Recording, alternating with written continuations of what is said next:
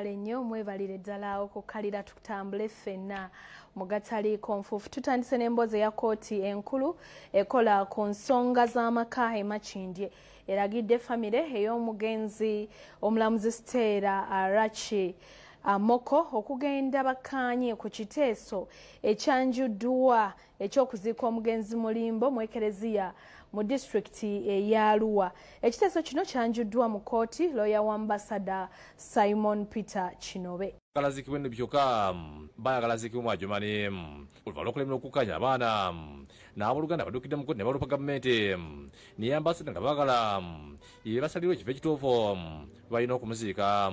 Omusango gubadde gulina okuwulirwa leero era nkooti ebadde n'ab'enganda ne bannamateeka ku njuyi zombi. Munnamateeka ambassador Simon Peter Kinobe yasabye omulamuzi abantu bonna okufuluma kkooti musigalimu abalopye omusango omuwabirwa ne bannamateeka baabwe.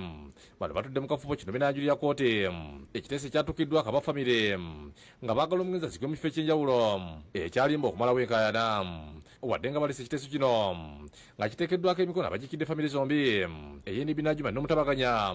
Munnamateeka Francis Kimali yaliko pulezidenti w'ekibiina ekitwala bannamateeka ekyaganiro Ssaate abalopye omusango ne bali tebanakkiriza kyasaliddwawo ekiwaliza omulamuzi Ketwa Katunka okulagira enjuyi zombi zikkaanye ku kiteeso kino olwaleero oluvannyuma badde mu kkooti ekyakusaawa 4. Omulamuzi era agambye nti banaaba bakkanyiza kuziika omugenzi Mulimbo bakusaako emikono kyokka balemirirwa omusango gwalopeddwa kugenda mu maaso okuwulirwa. Abaddukidde mu kkooti kuliko Aneti Yosa ku Makech Emmanuel Amonjake Picha Godfrey ne Christine Anyoko. Abaana ab'omugenzi bagenze mu kkooti tujja kulinda kkooti kyenasalawo kyetugenda kubanga tugoberera. Omulamuzi Amoko abadde alina okuzikibwa olunaku olwaleero kyokka kwongezedde olw'enkaayana zino ng'omwogezi osigiddamuzi Jameson Kalemani weyannyonnyodde olunaku olw'eggulo. Naye wakyaliwo obutakkaanya bwa families. Erinda bakutte omusajja ne baganzibe babiri ku bigambibwa nti be bamu Kabinja akatigomya bannakibuga. Okusinziira ku byokwerinda abantu bano baludde nga banoonyezebwa oluvannyuma lw'okulabikira mu butambi obw'enjawulo. Ebitongole bikola kunoonyereza ku buzi bw'emisango bikwataganye ne poliisi Katwe ng'ekulembeddwa akulira ebikwekweto Julius Gwaivo ne bakwata Ronnie Mbazira ne muganzi we Carol Namubiro n'omukozi waabwe Jalina Nakirijja nga bano basangiddwa n'ebisi n'ebintu ebiteeberezebwa okuba ebibbe. Omulala akwatiddwa ye Tobita Faizo nga naye ateeberezebwa okwekobana n'Embazira mu bumenyi bw'amateeka omuli okubba n'okutta abantu mu bitundu by'e Makindye. Ebizibu bisanze mu Ngobe zooni e Bunamwaya nga kino kisangibwa mu Makindye Ssaabagabo Mbazira gy'abadde yakapangisa ne muganzi we Namubiro. Kati buno obuntu bw'oba weebase ne babukanyuga ne buyita ku njuyo ne bugwa eri weebaka tozuukuka.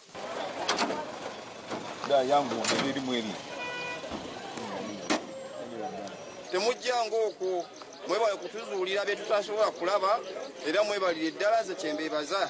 Poliisi eyakatwe mbeebaza nnyo ne sekwebaza yenna era mbasabira emikisa n'emirembe. Naye mukyekinga ekyalo ne mutambula mugenda okuddayo bwe mwasanga bwe mwakyekinga luli si be musangamu. Obumenyi bw'amateeka buleetebwa amananyini mayumba. Batuuse n'eggangu Mbazira gy'abadde abeera ne Nakirijja era nayo balina bye basanzeeyo. Bano okukwatibwa ab'ebyokwerinda bazenga balondoola obutambi obulimu obumenyi bw'amateeka okulinako ettemu eryali e Nabyera bwe batta omukuumi ne bamubbako emmondo.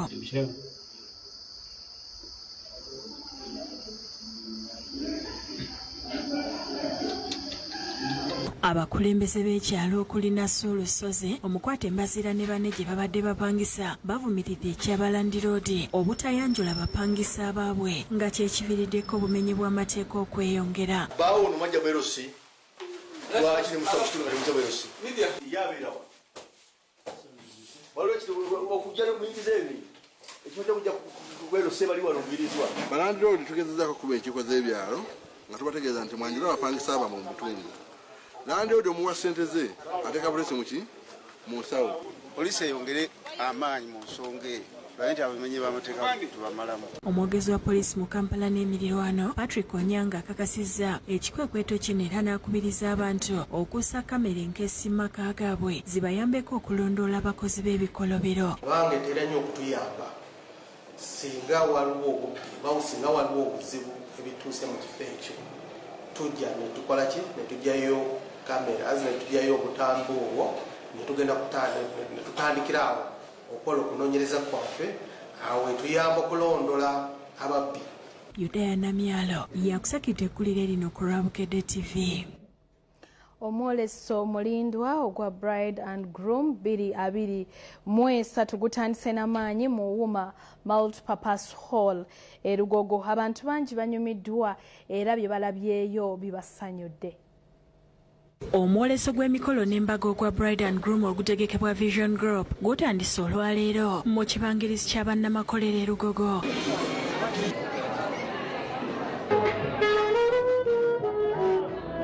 Abolesi bakirabaniriza abantu abazze okulambula emidaala kwe boolesereza ebintu eby'enjawulo mu mikolo n'embaga. Abolesa ebiteeteeyi okuli aba Penbold Bridals nga bakulembeddwa Penny Kageye ne Liz Muwonge okuva mu Heavenly Bridals boogedde omutindo gwe bazze nagwo omulundi guno. Tulese gowns ez'omulembe changing dresses ennungi ddala.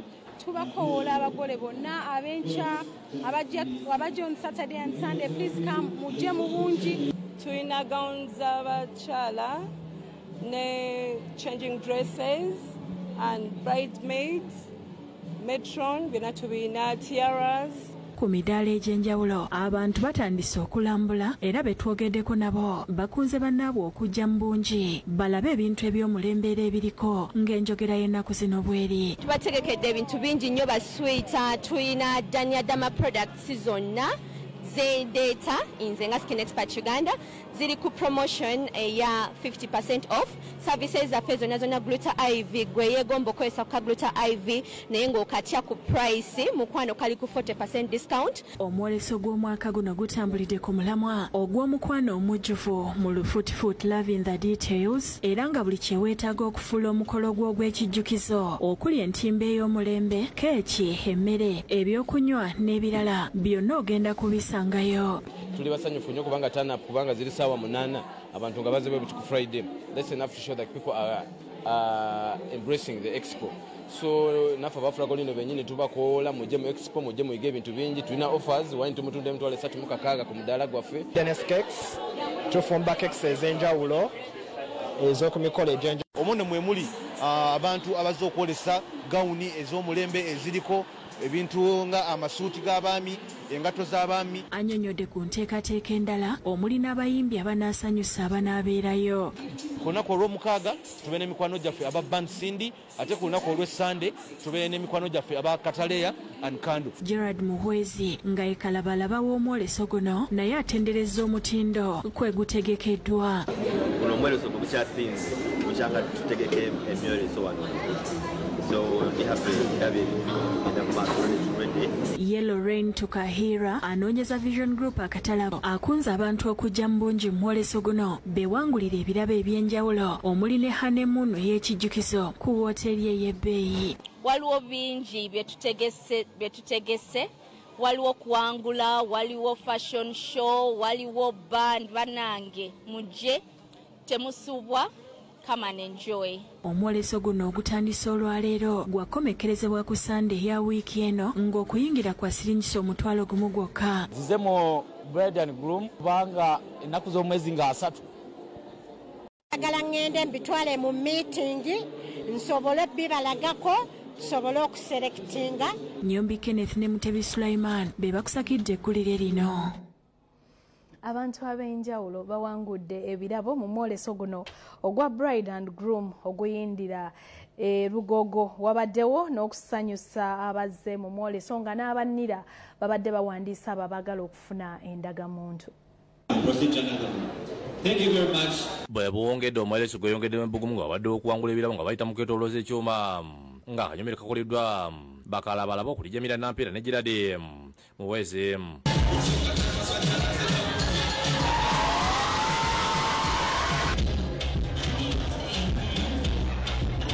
banamukisa bawangudde ebirabo okuva mu basiginikya giwalisaako ne special award of beauty wabadde n'okubulira okuva eri abasumba Jeremy ne Bitusi byemanze. No one has heirs. You're just like, I can't believe someone now likes me. When you start working, you have preferences. So Okulwanyisa moto. Oh, I don't know what. For us, they partnered us on border and in taxis. But at least at the honeymoon, he had saved enough to put me on an aeroplane. Omusumba Bitusi byemanze avumidde ebikolwa ebyakawunuka ku byeddirisa ebisusinga abantu bakola byakwemanya akubiriza abaagala nnyo ebikolwa bino bafumbirwe oba bawase kubanga bowasa ofunamo. Because that's a driver for them to marry you quickly. Yeah, if you really want to be, marry me. That's what the Bible says. Don't burn, marry. So if you're dying and you're about to fall sick, let's arrange a wedding so that I cure you of your disease. Let's do the wedding, sign somewhere that you'll be with me for life, we agree, then you get cured of your illness. Ku stage ababandi yabeeka bakyamudde abazze Mwoleso babakubye ennyimba lukuba ku lukuba okumalisa bannamba gattaka abazinya amazina ag'enjawulo.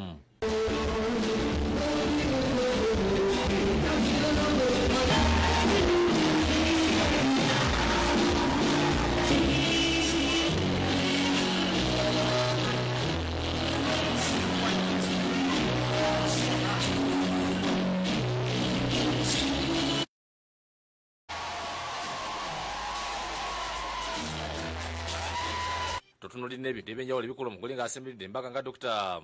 Kirankote ky'okuva muri fayine Skinny and Body Clinic saako ne Eva bembereza omukubye enso bwe balungamya. Our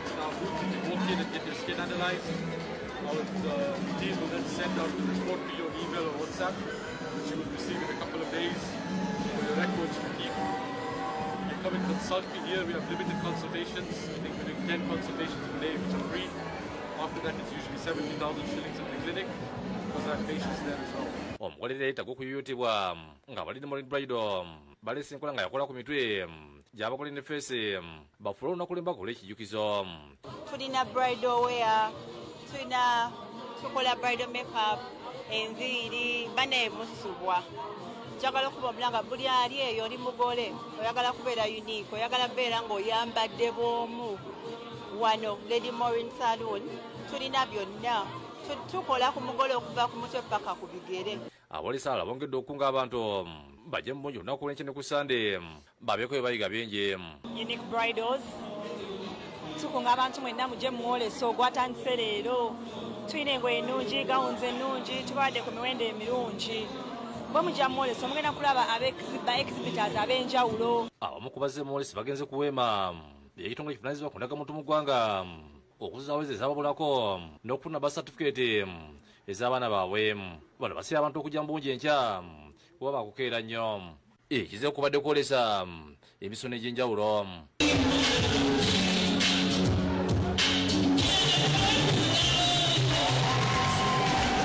Nyombi Kenneth ne Mutebesa Family okusakidde guli eno lwabukadde TV.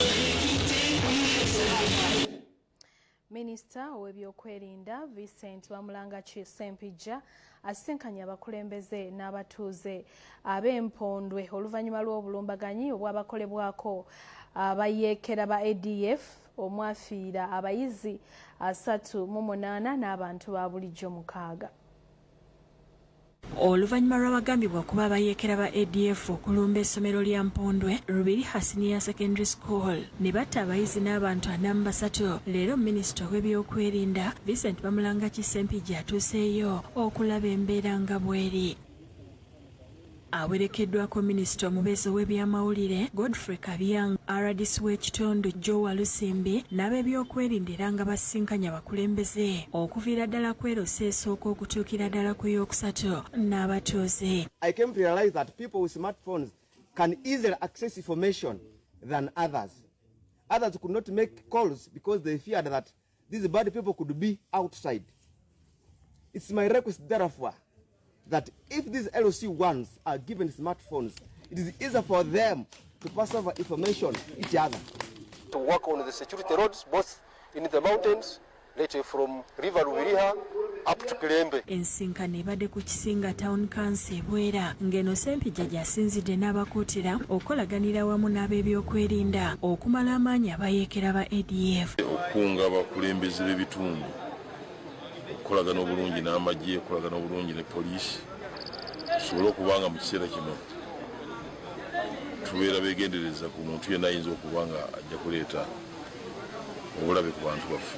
Agamba nti gavumenti era eyongedde ku bungi bw'abasirikale Kasese ne mu bitundu by'eggwanga eby'enjawulo okulwanyisa ebikolwa bino. Naye nga tewaliiwo kyeraliikiriza tekijja kutujja ku mulamwa ogw'okuva ekongo gye tubasaggula. Balowooza nti banaakola bino eno tuyinza okuvaayo eri, naye ebyo byonna tebijja kutuwugula. Eno tujja kukuumayo emabega ne mu maaso tujja kukuuma. Ye aradisa abakuutidde okutukiza obukiiko bw'ebyokwerinda mu bitundu byabwe. Your sub-county security committee should be active. All these challenges to the minister would have been even channeled through your security committees to ours, and then we forward them.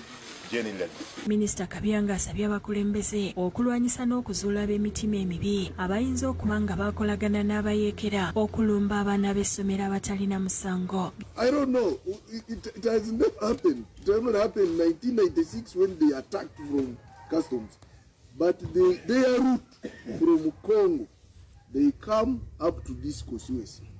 Those areas which they have mentioned, the Kaindangomas, the Chavitondos, are all in this constituency and in this sub-county.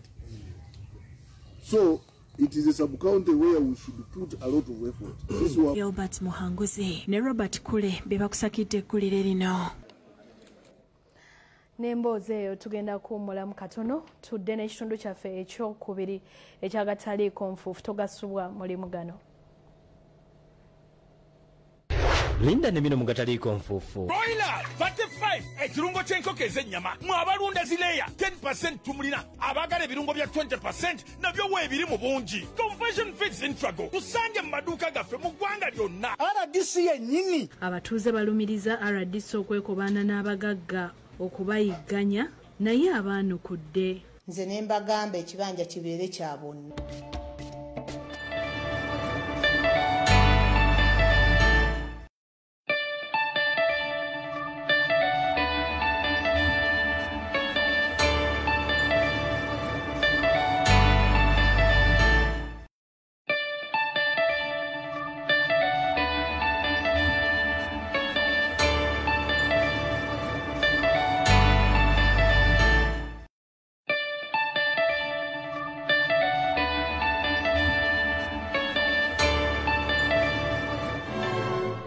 Omwoleso gw'embaga gukyasinze obunene mu mwaka gukomyewo oli mu nteekateeka y'okukola embaga tosubwa omwoleso gwa Bride and Groom ku mulamwa ogugamba nti love is in the details okuva nga 23 okutuuka nga 25 June 2023 mu Omah Multipurpose Hall okuva ku ssaawa 2 ez'okumakya okutuuka ku ssaawa 2 ez'ekiro. Jangu onyumirwe emyoleso obukodyo n'ebintu eby'enjawulo ebiteekeddwawo abatuusa ku bantu empeereza z'ebyembaga ebinaakuyamba okukola embaga y'ekiroto kyo. Wajja kubaayo okuwangula ebirabo mu kuvuganya okw'enjawulo buli lunaku era n'omukisa okukukolera honeymoon okuyingira osasula $1,000 buli lunaku. Omwoleso gwa Bride and Groom guvujjiriddwa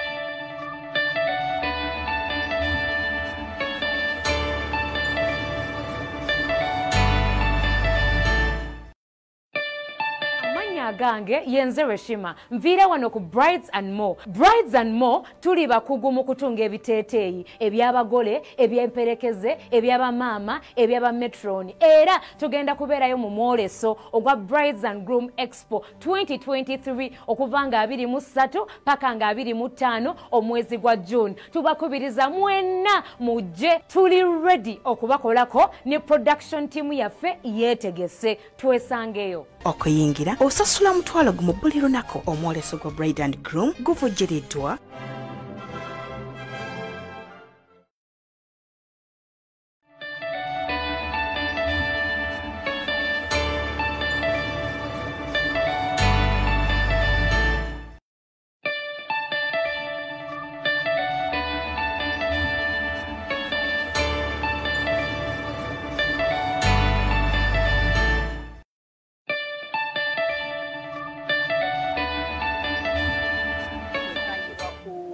cement, tukola ticketing, tulina packages za destination from Uganda we Uganda. So tubagamba banange munya mujje ku Bride and Groom jangu ng'osuubira okuwininga destination holiday eya kapo enabesinze n'abewangudde ku lunaku tujja kuba tubatwala Mombasa okumala ennaku 2 okulya okunywa. So tubasaba mujje neko tujja kuba tutunda packages za wedding.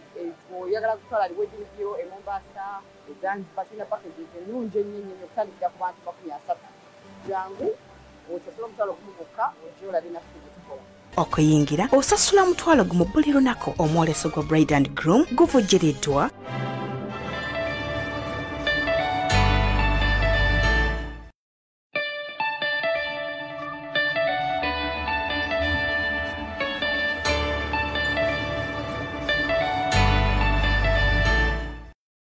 Kenza asattira akoze pulani ne musobozesa okudda engulu.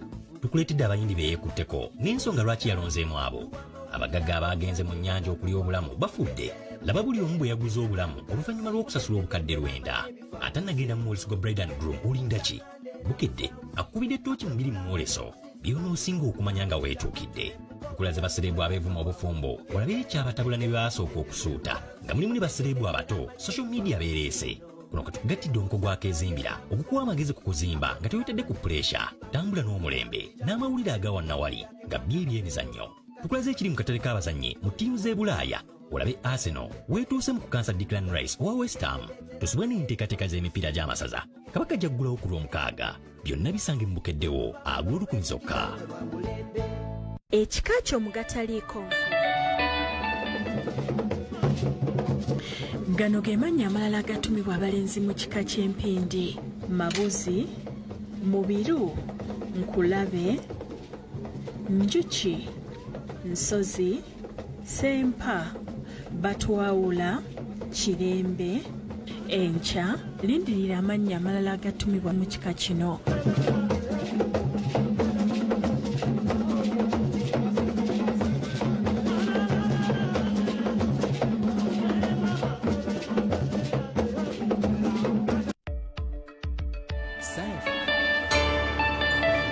Nabayunga owa Judges Bex Kireka, era tukola keeke eza birthday n'ez'embaga, era tubayita mujje ku Mwoleso guno gunaabeerawo nga 23 paka 25 June e Lugogo.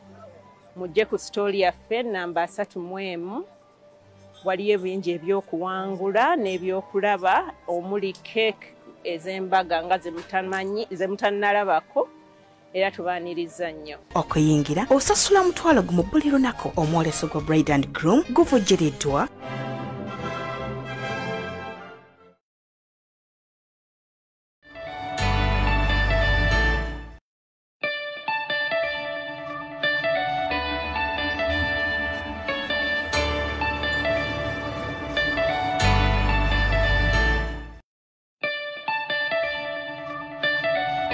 Deo Nyanzi nze nkuliye ebya kitunzi sales and marketing mu Uganda Airlines.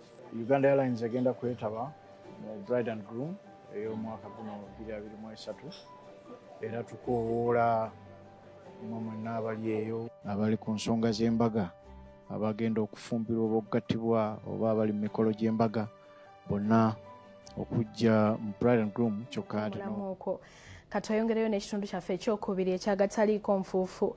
Abatuuze magombolola ag'enjawulo mu disitulikiti e Bukomansimbi ku byalo ebiwerako balumiriza RDC Jane Francis Kagayi okwekubana n'abagagga abeesomye okubatwalako ebibanja byabwe. Kyokka RDC Kagayi abaanukudde nti ye agoberera mateeka.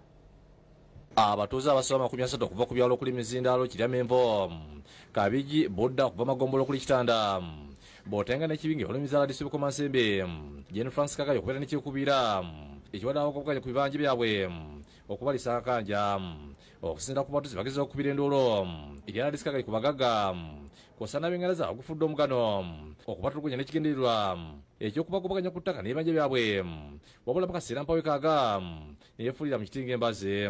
RDC yennyini ye yabeekwatira okubajja wano neyeeyama n'atugamba nti kemba kutte eyeeyita omusajja ageza bajje ku poliisi. Joyce Nakalyango ne muganda we Wilfred Namwanyi abatuuze b'Ekiryamenvo bagamba nti muganda we Safina Nalobo yabeefuulira n'ekigendo ekyokozesa ekibanja okuli ekijja kyabwe.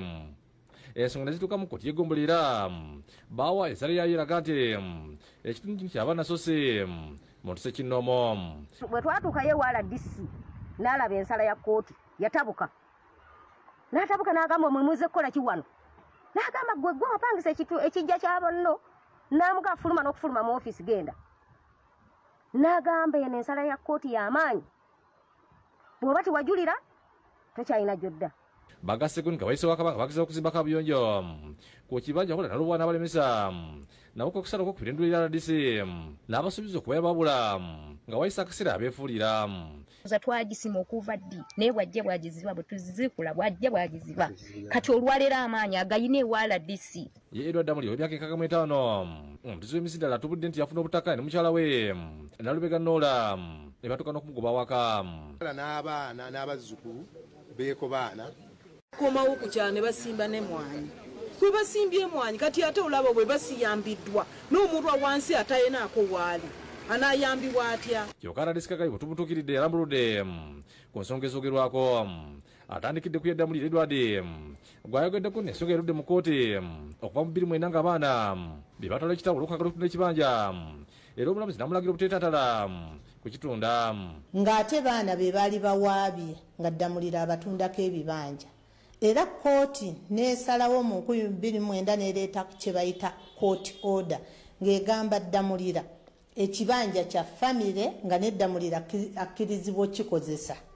Ekikwasa ennaku Damulira tayagala kukozesa kibanja. Alfred Namwanyi abagulana ne mukulu waabwe Safina Nalobo Kagayi ategeeza nti abakanyisira n'alagira Nalobo obutekubya ebintu by'awaka yekka wabula ne baganda be abakkiriza babeere awaka era beeyambiseewo. Nze ne mbagamba ekibanja kibeere kya bonna era bonna weebali.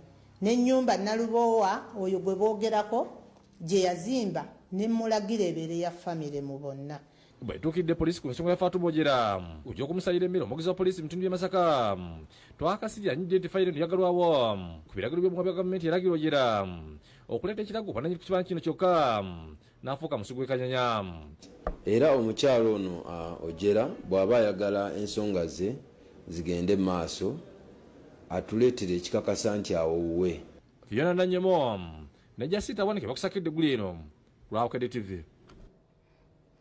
Ate nga tuvuddeyo abayizi abasobye mu 2024 be bateekeddwa ku ttendekero erya YMCA Comprehensive Institute ku ttabi lyabwe ery'e Buwambo. Chancellor waalyo Dr. James Luyonga Nkata n'awabula ku buvunaanyizibwa obubwolekedde oluvannyuma lw'okufuna chata.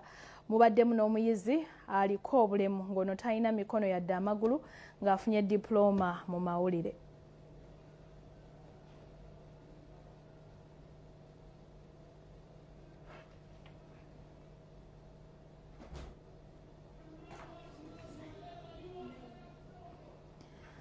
Emboozi eyo tujja kugikutuusaako mu maaso katusooke tweyongereyo n'eno mu ngeri y'okumalawo okumansa plastic.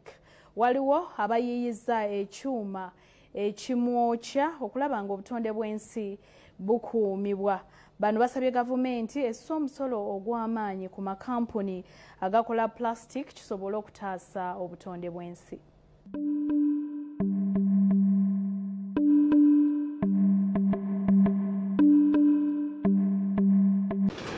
Ekifo kino kiri wakati wa Kireka ne Namboole era abatuuze mu kitundu kino we bayiwa kasasiro waabwe.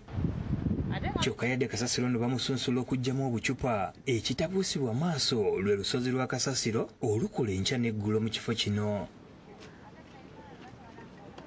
Bwewetegereza obulungi entuumu zino zirimu ebiveera n'ebintu bya pulasitiika kyokka n'abalonda bye banoonyaamu ekikuleka nga weebuuza lwaki bino byo tebabirondamu ssente. Joanita Namuyomba ng'akolera mu kifo kino agamba pulasitiika omutaliiko ssente aba bagulako ebintu bino baliko gwe batatwala. Obwa sabbuuni obubeera ku sabbuuni biskwiti kati ngako kenkulabize obwa pampa bwonna obwo tibuddayo. Omwana abadde asoma sayansi babadde bamusomesa layers of soil. Emyaka 5 mu maaso ebaddamu musomesa layers of soil tebagenda mugamba top soil. Olwa plastika ng'ono atavunda kampani ya Safety Energy Limited ng'enekola gas wa LPG yakwatagana ne Muzaffaru Sekulima ewangula mu mpaka zaffe ne za pakasa mu mwaka gwa 2016 ne bazimba ekyuma ekyokya plastika ekimanyiddwa nga incinerator nga kino kikozesa gaasi ate obutatema miti okufuna enkwe ez'okumwokya. Ekyuma kino kyokya plastika yenna paka kumusaanyaawo. Sekulima agamba kyazimbibwa nga kikozesa gaasi bwe kityo ne kisobola okwokya plastika ku bbugumu eriwera degrees 5 nga wano omukka oguvaamu gubamu ekikosa obutonde kitono ddala kyokka nga nabo obusengejjebamu mitendera egy'enjawulo ne kifulumya mukka mweru. Waliwo degrees z'olina okwokyezaamu ekintu buli bulabe oba emikka emibi egirimu ne gisobola okuvaamu. Ate nga gaasi yesobola okukikutuusaako olwokuba yeri high mu kwokya. Ku degrees ezisembayo 5 eno geji yaffe kwekoma ng'ojjako gaasi wo eri omuliro gusigala gwaka munda. Sekulima akunnyonnyola ebika bya pulasitiika eby'enjawulo n'ensonga lwaki omutagulibwa. Mu ebyo ebika 7 walimu ebika 4 ebirina akatale ak'okubikwatako ne kakolamu ebintu ebirala kiyite recycling. Ebika ebirala 3 tebirina. Hajitu Mwesije Musa akulira Safety Energy Limited agamba plastika mungi nnyo ensangi zino takyasobola kwewalika wabula tulina kutandikira mu maka oba amakolero okumulwanyisa nga tumukwata bulungi. Mu ddakiika 2 eba yasaanyizaawo dda. Kino kisigamye ku mazima nti ebitongole ebikuŋŋaanya kasasiro birina obunafu bungi nga plastika naddala talina kyakolebwamu yasibira mu migga. Kyekizibu kye tulina obukyafu bungi naye nga tetulina busobozi obutuukirira administrator okulaba nga kivaawo naye naffe ku ggwanga ne tugamba twongeddeko kife abagaasi aba Safety Energy. Kulaakulana eno ezeereetebwa industrialization ne consumption production eri high tugenda kweyongera okufuna kasasiro. Asaba gavumenti buli kampani ekozesa plastika eggibweko omusolo ogw'enjawulo nga guno gwe gunayambanga mu kulwanyisa obucupa buno. Nze Dennis Kyobe.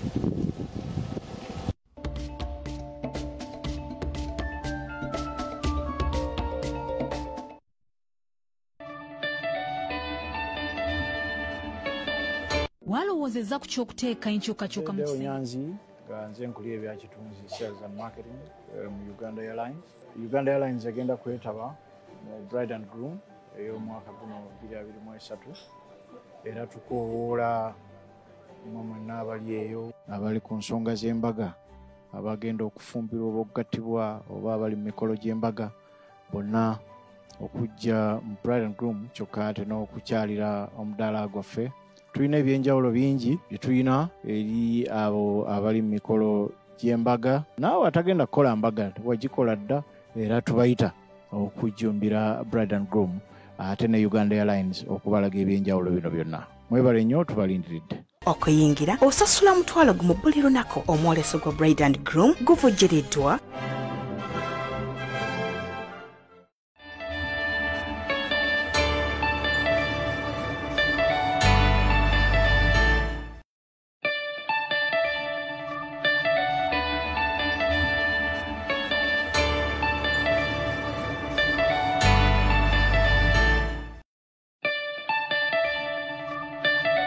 gange nze Elizabeth Mugisha nga ndi kitunzi ku Mestil Hotel and Residences. Wano we wali ekifo ekikyasinze obulungi mu Uganda ekiteekateeka embagayo. Tulina ne halls, tulina rooms nungi nnyo bw'obanga onoonya honeymoon destination. So bw'oba ozze wano buli kimu okisangawo ate nga kirungi nnyo ddala.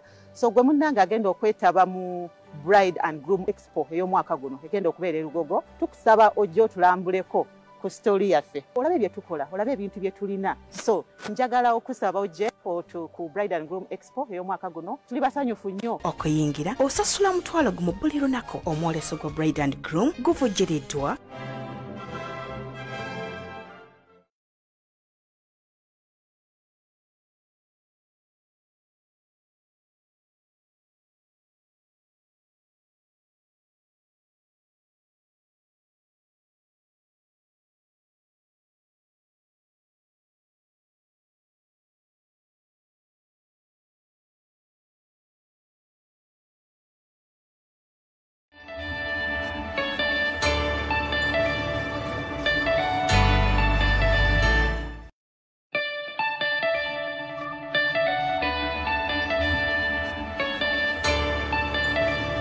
Richard Businge kuva wano mu kampuni gyeyitibwa Fragolino Limited. Fragolino batuusako akawaini akalungi akawoomu ke bayita Fragolino akava Italy. Tuli wano lwali ku nsonga za Bride and Groom, omwoleso ogubeerayo buli mwaka. Tuli basanyufu nnyo mbuno twali mu Bride and Groom Expo y'omwaka oguwedde the 13th. Era tukomye omwaka guno tugenda kubeerayo mu Bride and Groom Expo from 23rd paka 25 June. Mujje tunyumirwe, tugenda bakolera ekintu ekyenjawulo okusingako ekyaliko omwaka oguwedde. Tugenda beerawo ne wine tasting. Era abo abalina emikolo mujje tujja bubeera kawayini kaffe kano ku bbeeyi entono nnyo kasootu kakasamba olina wedding yo. Era tukunga abantu mujje mu bungi, mujje munyumirwe, mujje muyige, mujje mulabe abantu abeeyolesa ebintu eby'enjawulo. Okuyingira osasula mutwalo gumu buli lunaku. Omwoleso gwa Bride and Groom guvujjiriddwa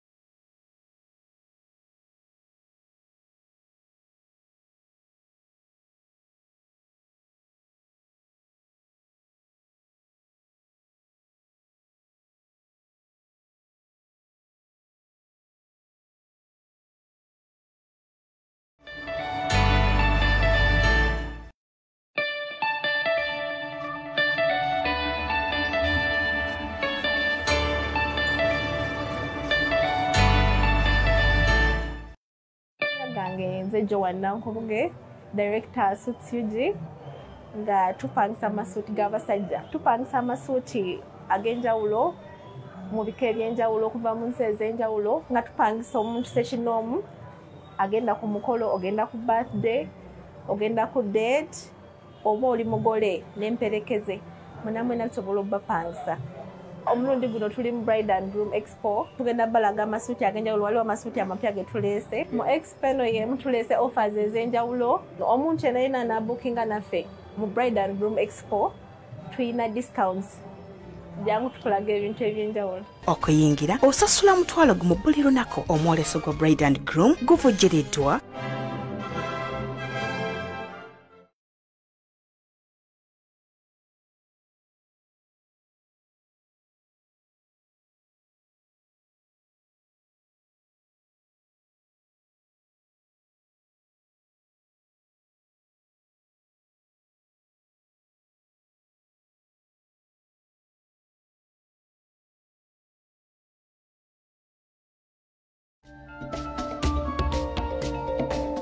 kulisayo nnyo mu kumulamu okwo. Ekitundu kino kati kigulewo n'emboozi gye nakutegeezezzaako mu kitundu kyange ekyawedde ey'abayizi abasobye mu 2024 abatikkiddwa ku ttendekero erya YMCA Comprehensive Institute ettabi ery'e Buwambo.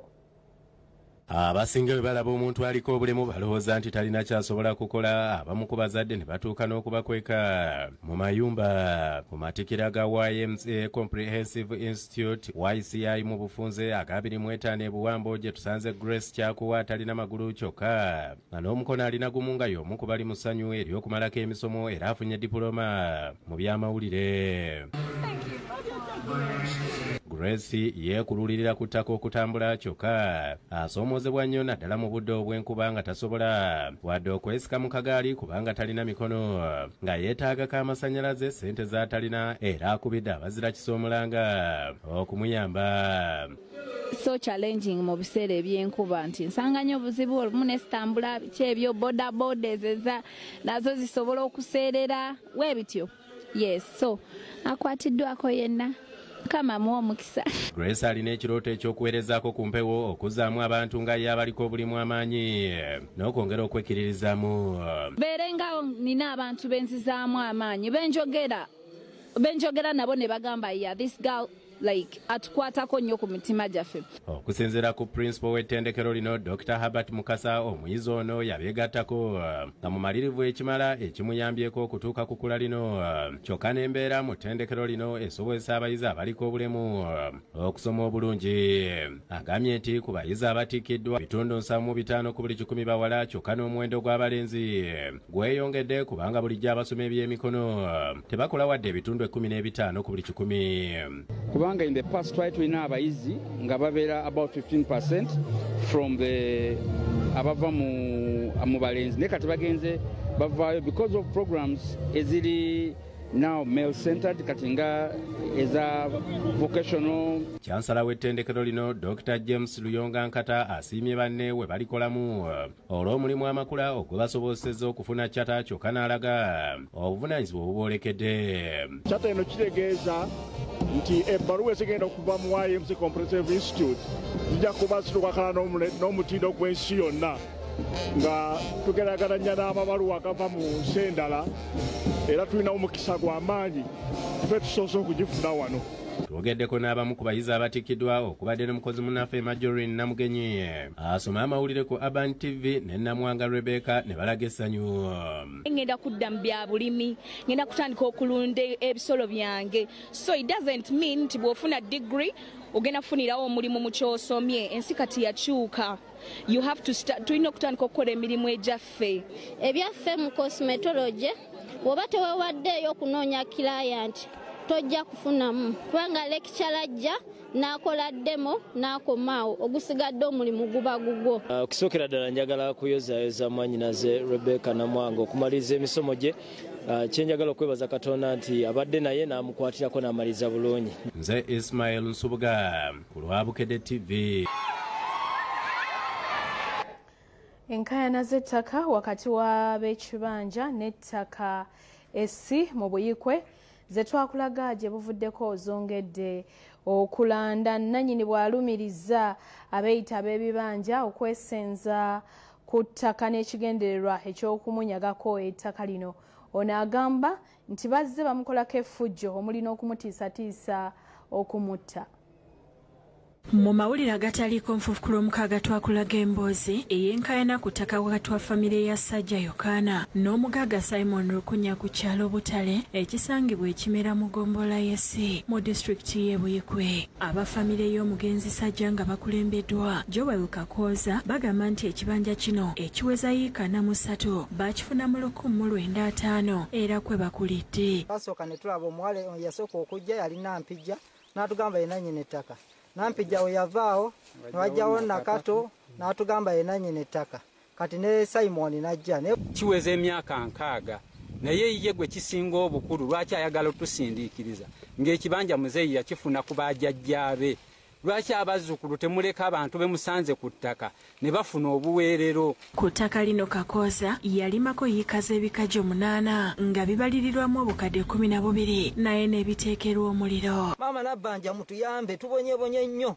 Rukunya mu kubaanukula naye yeekubidde enduulu eri bekikwatako okumuyamba ku bantu bano bagamba nti beesenza ku ttaka lye. Agamba ettaka lino lyali lya jjajjaawe omugenzi Mulodoka era alaze obwannannyini okuli n'ebbaluwa emuwa obuyinza n'ekyapa. Ekirungi kyekyo nayogera ettaka eryo era nendifunako letters of administration so nekikakasiza ddala nti nze nanyini ettaka eryo. Lukunya agamba nti abeeyita ab'ekibanja tamanyi engeri gye beesenza ku ttaka lino kubanga tebamuwanga ku busuulu ate era tebalaga ndagaano yadde ekiwandiiko kyonna ekibafuula abasenze. Era ne mukulu Ssajja namusisinkanako ne twogera naye tetwakkaanya bulungi. Ekyakola obubi abantu abo bali ku ttaka lya muganda wa jjajja wange bayita Pawulo Eriya Lwasi. Kati we baatunda ettaka eryo ne liggwawo katati ne baagala kudda ku lyange kaakati awo embeera netandikira. Eri wa muganda wo baagulayo oba ene wo baagulayo? Tebagulangayo. Bajja batyo? Kyesimanyi ekyo anti omuntu yenna nga yagadde kudda ettaka bwatyo bajja. Agamba yagezaako okuteesa nabo bakkaanye naye ne balemererwa era nga yeegaanye ebyokwokya ebikajjo n'okubagulako emisango egy'enjawulo. Kati nga ye agamba nti ye ng'ow'ekibanja alina kutwala 50%. Kyanzigya enviiri tonenga nti ow'ekibanja yeekamene nannyini. Ne mugamba nti nze bwe naaba nsobodde nsobola okuwako wakati w'ekaazi 5 ne 10 kyatasobola kukkiriza. Omwogezi wa poliisi Musezibwa Helen Butoto ku Lwomukaaga yasaba abali mu nkaayana zino obutatwalira mateeka mu ngalo. Tuli mu kunoonyereza ku nsonga eyo era n'abo abantu abakikoze tuli mu kumuyigo okulaba nga tubanoonya bavunaanibwa. Ivan Lubega yakusakidde eggulire lino.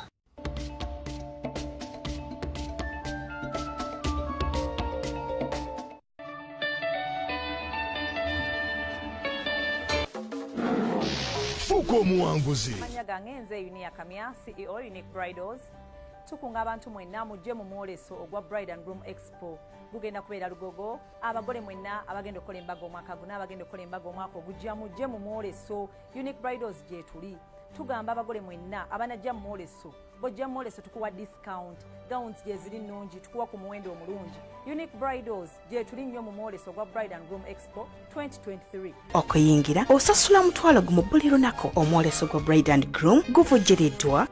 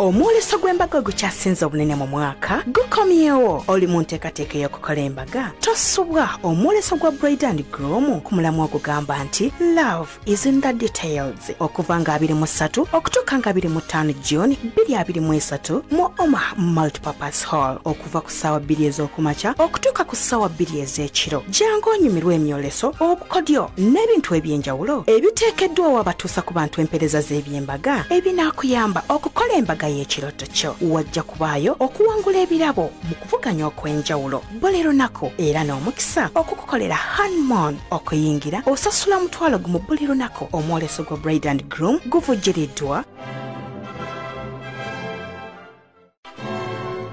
Omwoleso gw'embaga gukyasinze obunene mu mwaka gukomyewo oli mu nteekateeka y'okukola embaga tosubwa omwoleso gwa Bride and Groom ku mulamwa ogugamba nti Love is in the details okuva nga 23 okutuuka nga 25 June 2023 mu Oma Multipurpose Hall okuva ku ssaawa 2 ez'okumakya okutuuka ku ssaawa 2 ez'ekiro. Jangu onyumirwe emyoleso obukodyo n'ebintu eby'enjawulo ebiteekeddwawo abatuusa ku bantu empeereza z'ebyembaga ebinaakuyamba okukola embaga y'ekirooto kyo. Wajja kubaayo okuwangula ebirabo mu kuvuganya okw'enjawulo buli lunaku era n'omukisa okukukolera honeymoon okuyingira osasula mutwalo gumu buli lunaku. Omwoleso gwa Bride and Groom guvujjiriddwa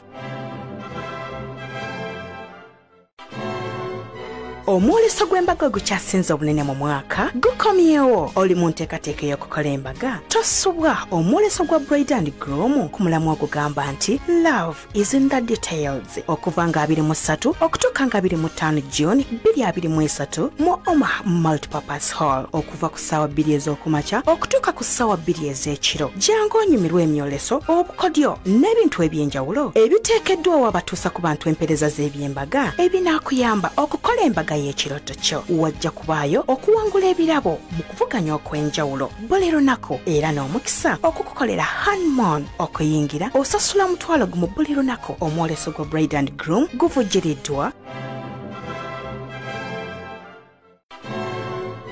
omwoleso gw'embaga gukyasinze obunene mu mwaka gukomyewo oli mu nteekateeka y'okukola embaga tosubwa omwoleso gwa Bride and Groom ku mulamwa ogugamba nti Love is in the details okuva nga 23 okutuuka nga 25 June 2023 mu Oma Multipurpose Hall okuva ku ssaawa 2 ez'okumakya okutuuka ku ssaawa 2 ez'ekiro. Jangu onyumirwe emyoleso obukodyo n'ebintu eby'enjawulo ebiteekeddwawo abatuusa ku bantu empeereza z'ebyembaga ebinaakuyamba okukola embaga y'ekirooto kyo. Wajja kubaayo okuwangula ebirabo mu kuvuganya okw'enjawulo buli lunaku era n'omukisa okukukolera honeymoon okuyingira osasula mutwalo gumu buli lunaku. Omwoleso gwa Bride and Groom guvujjiriddwa